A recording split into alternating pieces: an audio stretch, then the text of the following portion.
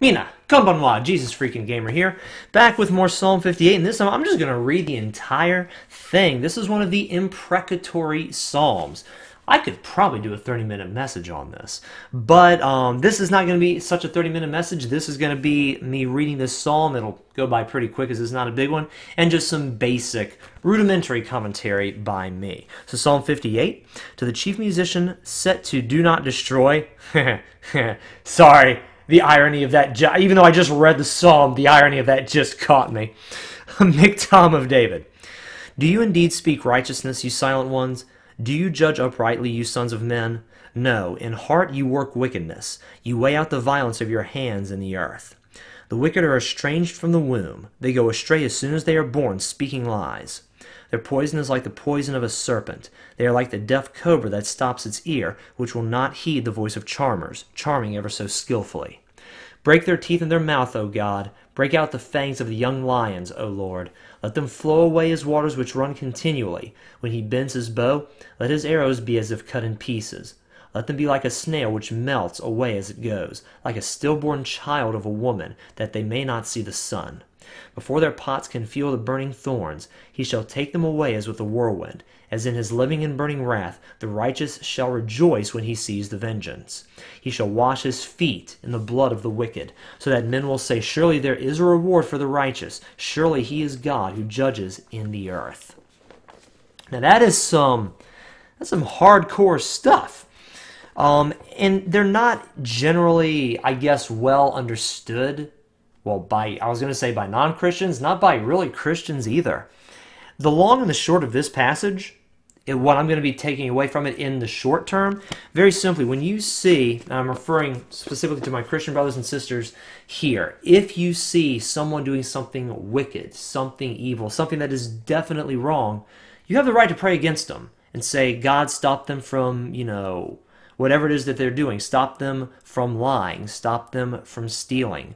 Stop them from their drunkenness. Stop them from being physically violent. My gosh, if you see something outrageous as that.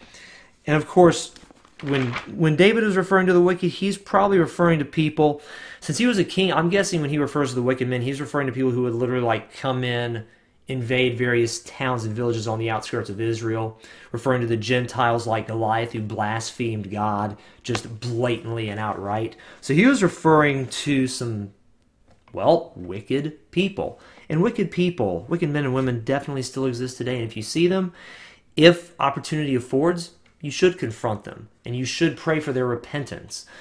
At the same time, pray that their sin would be stopped, that their wickedness would not continue to rule their lives or rule the lives of those around them, especially if they're in some kind of position of power.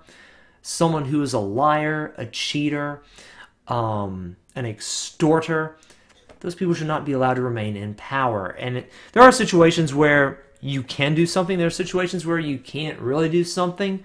In both, where you can do something, by all means do. And where you can't, pray that God would stop that evil in its tracks.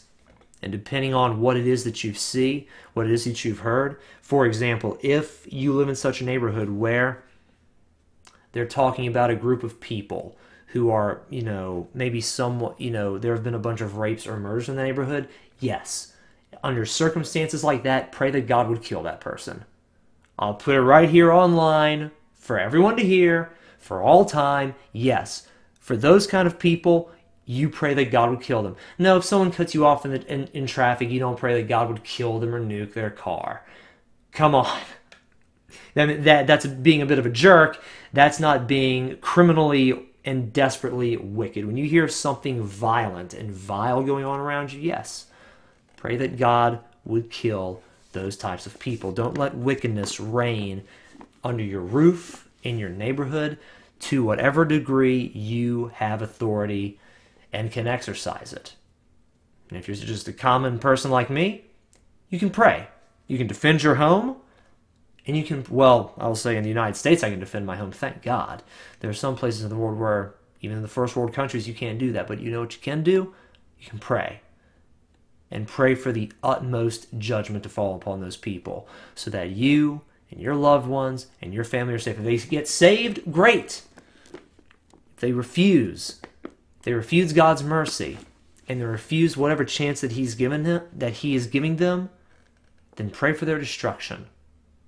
It is good. It says at the end of this psalm, verse 10, the righteous shall rejoice when he sees the vengeance. He shall wash his feet in the blood of the wicked. So yeah, with a verse like that, I have no problem saying, pray for the destruction of the wicked, even if it means the actual literal destruction of the wicked. Guys, let me know what you think in the comments down below. Not a lot of Christians talk about stuff like this, and even if they do, they may not quite have my interpretation on it. Maybe I'll get around to doing a 30-minute message on this, maybe not.